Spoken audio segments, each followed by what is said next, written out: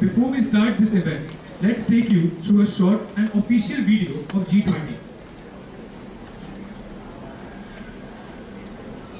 As the world arrives in India to shape a common global future, India leads the way with its own golden period of inclusive and sustainable growth, the Amrit Kaal. A new era signifying India's development from its 75th year of independence to its 100th.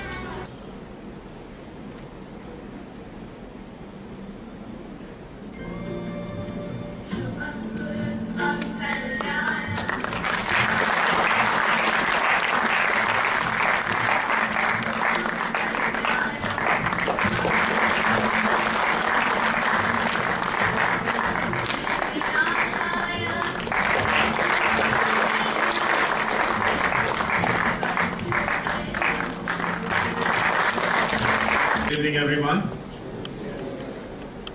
Honorable Ambassador Muktesh Pardeshi ji, Special Secretary G20 India and formerly Ambassador of India to Mexico, High Commissioner to New Zealand and Chief Passport Officer Government of India, esteemed Vibhash Kumar ji, former Executive Director Indian Oil Corporation Limited and our esteemed Professor of Practice, esteemed Kumod Kumarji, Chief Administrative Officer and CEO of CIMP BIIF.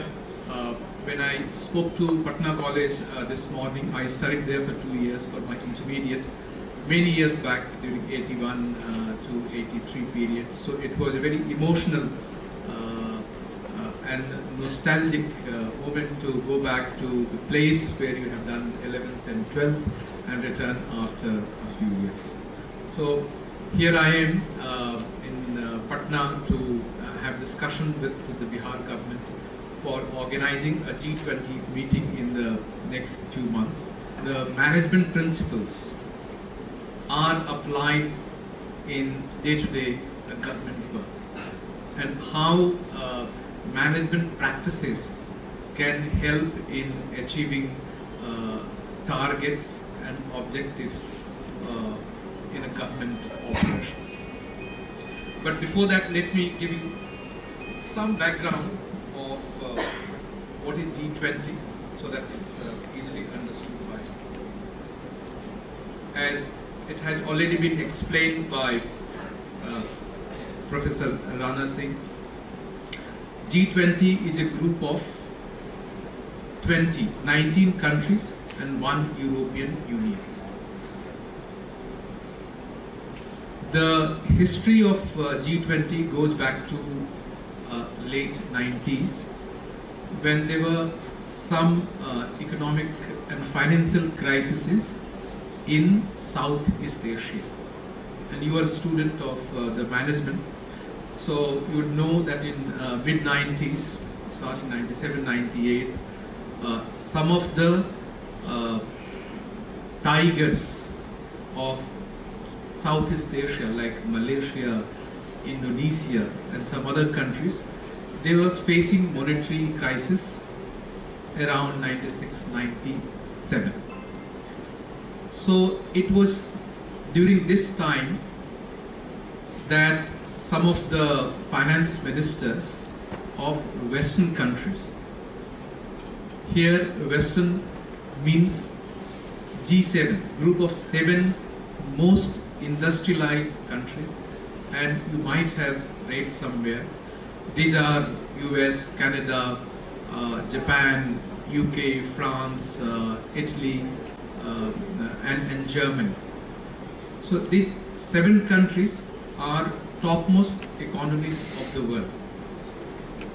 Until that time, the G7 called shots so far as the financial decisions of the world are concerned. After the Second World War, 3 institutions came up. The United Nations, you already know, 1945, and the World Bank and IMF.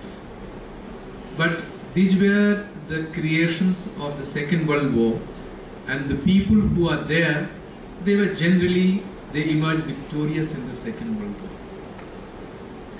in 1945, there were roughly 50-60 countries, independent countries in the world. Today we have 200. So one question should come from you: how can the same group of people continue to decide the future, economic or financial future of the world? So G7 was not exactly competent. I mean, it was not widely representative of the world to deal with the economic crisis. So they brought in some 20 countries, 20 leading economies of the world.